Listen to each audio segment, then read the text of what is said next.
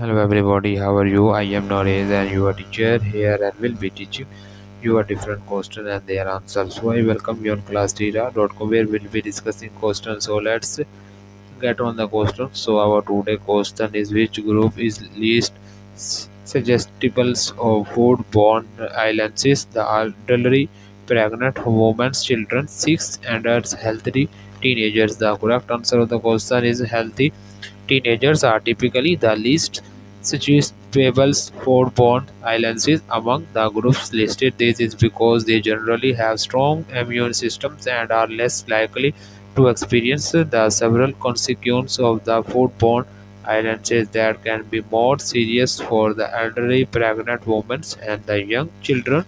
However, it's essential for everyone, including teenagers, to the participate proper food safety measures to reduce the risk of foodborne illnesses. So that the answer of the question.